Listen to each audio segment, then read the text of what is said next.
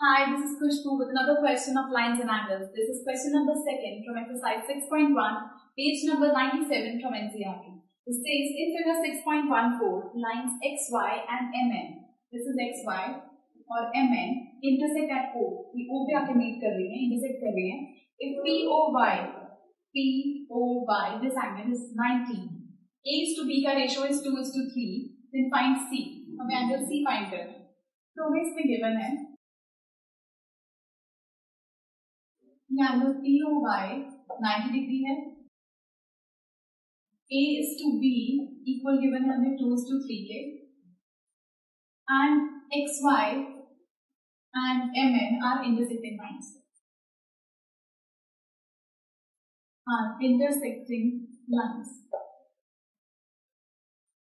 हमें फाइंड करना है इसमें C.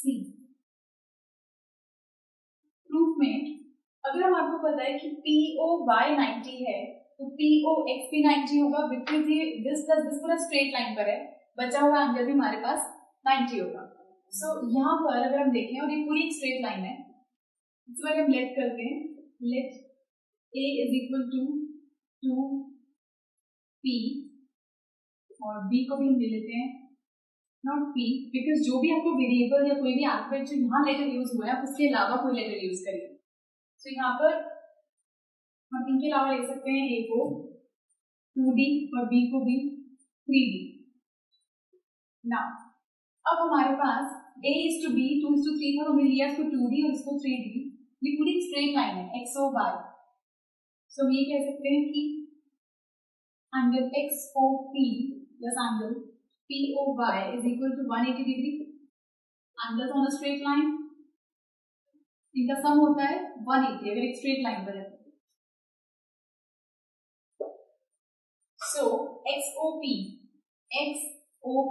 इसके अंदर एक तो आ रहा है आपका पहले XOM और फिर MOP, जो कि XOM आपके पास है B का मतलब हुआ 3D, तो उसकी जगह पर आ सकता है 3D.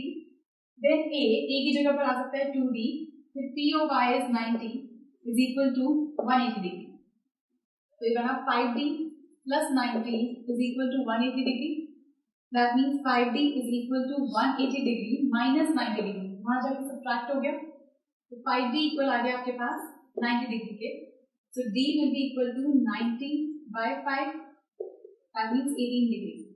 So अगर आपके पास D 18 आ रहा है तो यहाँ से A क्या निकलेगा? This implies A will be 2 into 18 degree. That means 36 degree. और B आपके पास आएगा 3 into 18 degree. That means 54 degree. So हमारे पास A और B आ चुके हैं. That means this angle is 54 and this angle is 36. This is 90. आपको C फाइंड करना है. अगर हम देखें हमें कहा गया था कि ये जो MN है, this MN and this XY, ये इंटरसेक्टिंग लाइंस है. That means अगर ये वाला एंगल की बात कर रहे हैं तो उसका इंटरसेक्टिंग एंगल होगा पूरा ये वाला, जिसमें A भी आ रहा है और 90 भी आ रहा है. तो हम लिखेंगे since lines XY and MN are intersecting, therefore angle XON is equal to angle MON. This is MON. ये वाला एंगल this thing पूरा इक्वल होगा इस वाले एंगल के. So is equal to angle MOY this thing और ये आ गया XON.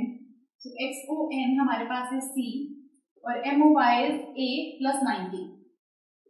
A plus 90 डिग्री और A आपके पास है 36 degree plus 90 degree. That means 126 degree.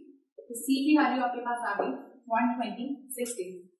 एक तरीका ये था और एक आप ये भी कर सकते थे, ये एक स्ट्रेट लाइन है MON. अगर आप B और C को ऐड करें तो सम विल बी 180 सम होगा. और अगर आप B plus C कर रहे हैं सम 180 या 180 में अगर 54 सब्ट्रैक्ट कर देंगे यू गेट 126. इस तरह से भी ये फाइंड हो सकता है. बट डू मेक श्योर कि आप जो भी लिखेंगे उसकी रीजनिंग जरूर मेंशन करनी है. So this was second question from exercise 6.1 and do watch the next video for some more questions. Goodbye.